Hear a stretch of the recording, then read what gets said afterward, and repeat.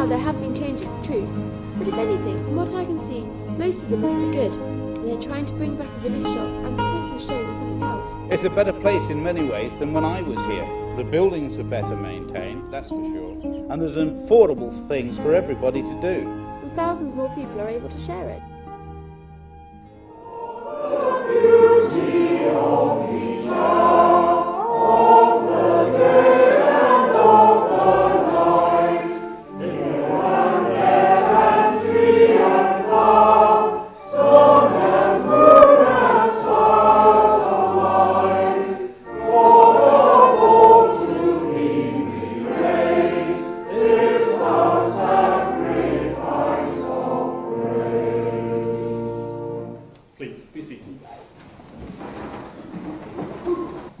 Blossoms by Doreen Beer.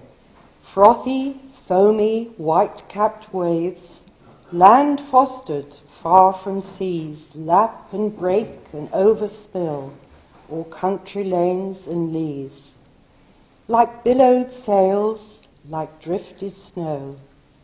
Beauty brings us close to God and is given by God. Beauty can be wrapped in thought and presented in words. Beauty is life's gift. Hi, Alan. I've just seen something which is quite remarkable in this day and age. I've seen this church full of flowers, and the flower show was put on from a parish of no more than about 250 people. How's that come about?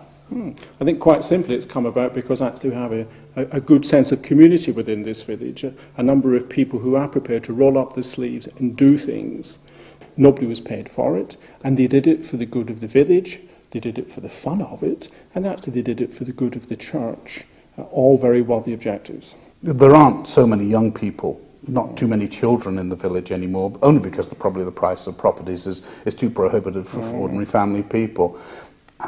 What's your vision? But I think the days when Bickleigh was a much mixed community, those days have largely gone.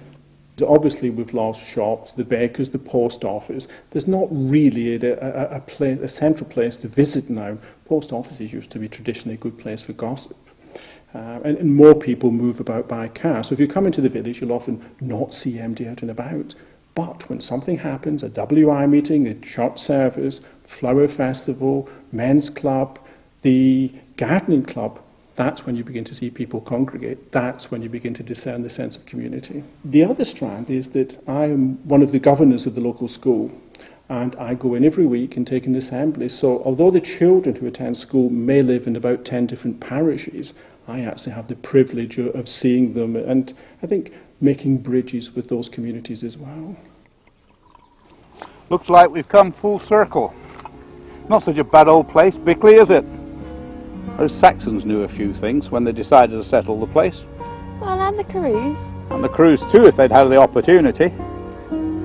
There's plenty to do here if you like the countryside. Do you think you'd ever come back to live if you had the chance? Yeah, if I had a real purpose and really belonged to it, yeah, it would be a nice place to live, yes. Yeah. And you? Oh, there's a big old world out there for me yet. You sound like me 30 years ago. Maybe I'd come back if I was rich enough or was going to start a family. Yes, it's people that make the place. But if you do come back, make sure that you do at least half as good a job as the folk are doing there at the moment. It'll always be okay, as long as the river runs through here. Yeah, here's to that.